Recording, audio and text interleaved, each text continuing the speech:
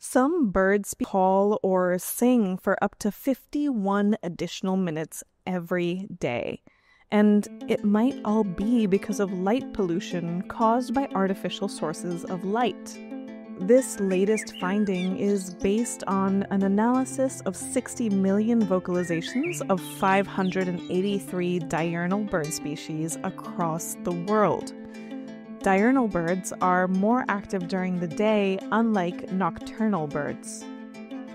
Researchers have known for years that light pollution affects sleep, foraging, and migration cycles of many animal species. But new research from Southern Illinois University and Oklahoma State University found links between light pollution responses and eye size, nest type, migration, and breeding season.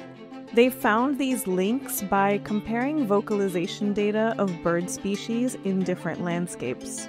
In brighter landscapes, like those around urban areas, bird species with bigger eyes begin to vocalize earlier in the day. They also tend to continue later into the evening compared to birds of the same kind in darker landscapes.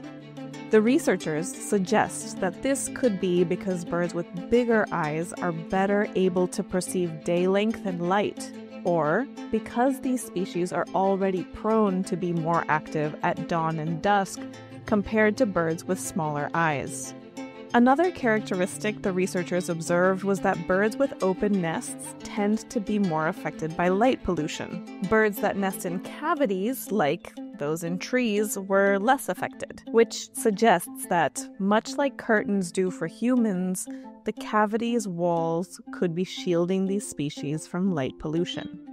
Migratory birds were also found to be more affected by light pollution than non-migratory birds. Whether the increased time vocalizing as a result of light pollution has a positive or negative impact on bird survival is not so simple to determine, because for migratory bird species, light pollution has been found to draw them into cities where they are at higher risk of colliding with glass buildings.